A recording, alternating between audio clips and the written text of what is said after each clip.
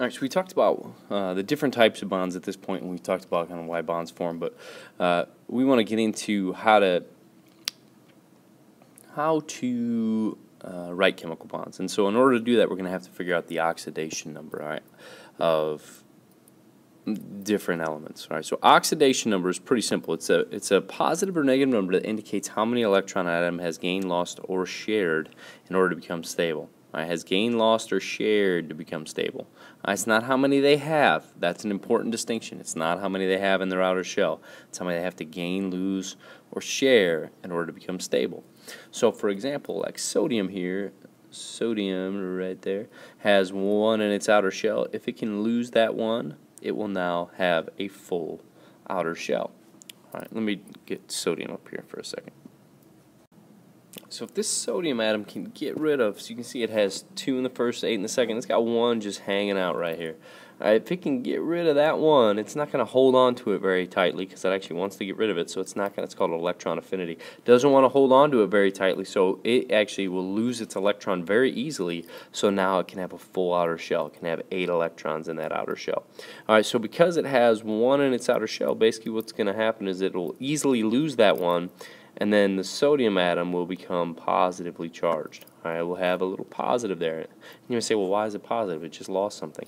Remember, it lost an electron, it lost a negative charge. When it loses a negative charge, it now has 11 protons, 11 positives, and only 10 negatives. All right, so that sodium will become positively charged. So its oxidation number, the oxidation number for sodium would be just a simple positive, little plus sign, right there. Oops, it's hard to write on this. Little plus sign. All right, and so I'm going to come back to this in a second. All right. So there's really 2 ways to figure out oxidation numbers. One, you can either just look at the group it's in and know that metals are going to lose electrons. Metals are on the far left of the periodic table. Metals are over here, and I've already drawn this in the atomic. But your metals are going to lose electrons, and we're going to mainly focus on these groups right here, these 2 groups right there. All right, those are going to lose electrons, groups 1 and group 2. So you can just think, well, I know from my last unit that the valence electrons, these all have 1 in their outer shell. These all have 2 in their outer shell. We skip this dip. These have 3, 4, 5, 6, 7, and 8. All right. And so these have 1, and these have 2. So I know that in order for it to have a full outer shell, just like sodium, if it can just lose that 1, the next level's full. Well, for these, in group 2, they've got 2 in their outer shell. Well, if they can lose those 2, then that will be a full outer shell. So all they have to do is lose what they have in their outer shell. And same thing like, so if I could think of oxygen, if I've got oxygen here, oxygen has 6 in its outer shell because it's in group 16. All right, remember, a full outer shell, that octet rule, it's 8. It's got to get to 8. All right, so I can think, oh, it's got 6 plus it needs 2 more, so it'll be 8. That's an easy way to do it. Just think of how many it has. I actually think there's a little bit better way to do that, which I'm going to go over in a minute, especially with those. So oxygen's oxidation number, since for calcium, well, let's go back up to calcium. Calcium was in group 2. If it could just lose those 2 electrons, it would become positively charged. All right, and then it would have a full outer shell. If it became positive, had a positive 2 charge, it'd have a full outer shell. Oxygen, if it could just gain 2 electrons, it would have a full outer shell because a full outer shell is 8 electrons. All right, so oxygen is in group 16, which means it has 6 in its outer shell. All right, which means it needs to gain 2. Notice how I didn't write this. This is oftentimes what people do. That's why I don't like using this method, because oftentimes I get this, -6. All right, no, do not write -6. All right, it's how many it needs to gain in order to have a full outer shell, not how many it has.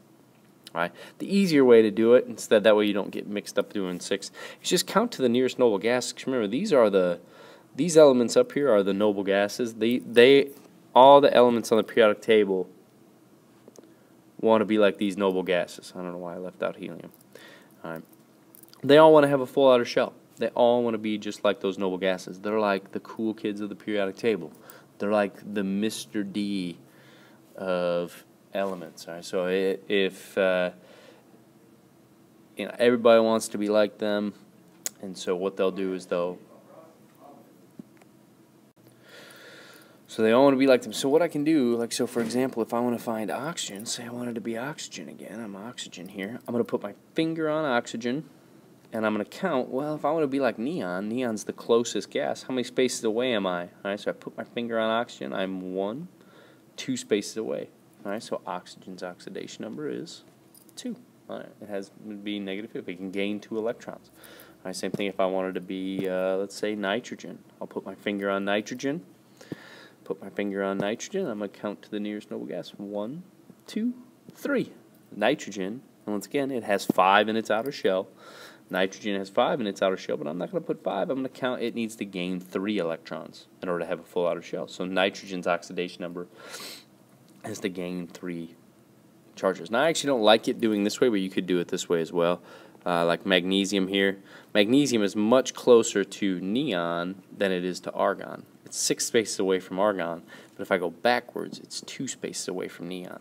So magnesium, you could use this method too. If magnesium, if it could lose 2 electrons going backwards, it would be, if it could lose 2, it would be just like neon. It'd have 10 in its outer shell. All right, but that's really all you're doing. Oops.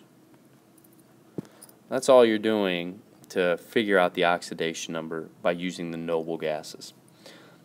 All right, so you're just going to go through and count to the nearest noble gas.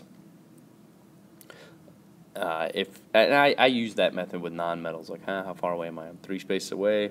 There's my oxidation number. All right, because they all want to have a full outer shell. And this is a little bit simplified, but that's all right. All right, and so now if I go back and I say, okay, well here I got fluorine now. All right, so fluorine. Let me get here. Let me see if I can erase this. Sometimes this stupid thing won't let me erase. And it won't. Alright. So I have fluorine here, right there. It is 1 space away from neon.